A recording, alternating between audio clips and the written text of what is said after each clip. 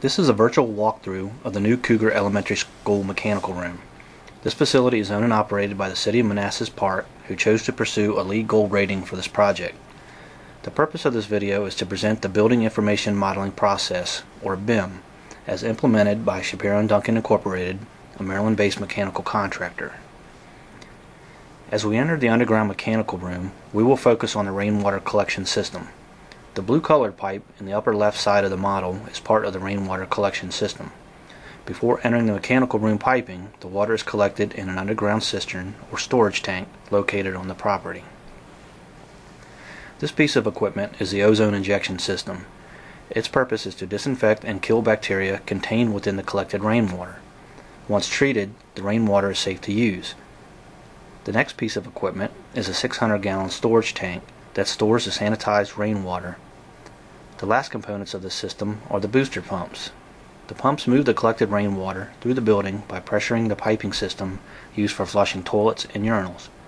The advantage to using this non-potable free rainwater is a reduced amount of energy that would be used to treat, store, and pump the millions of gallons of municipal water over the life of the Cougar Elementary School. Another energy conservation component of the Cougar Elementary is a heating and cooling system.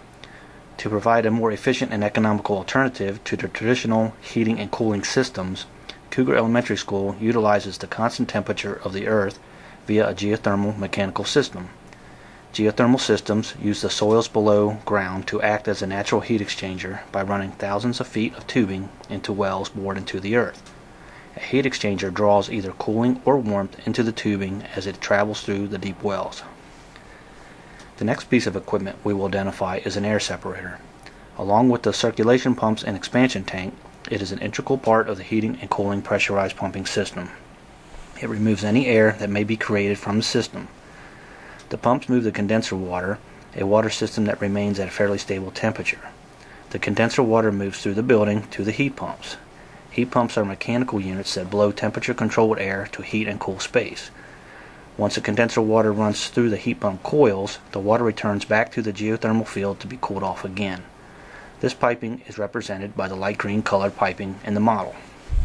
The pipe is shown going underground, through a wall, and turning back inside the school. This type of installation requires close and careful coordination that the BIM process can provide. The BIM model will also provide accurate data for our use in purchasing, fabrication, and installation.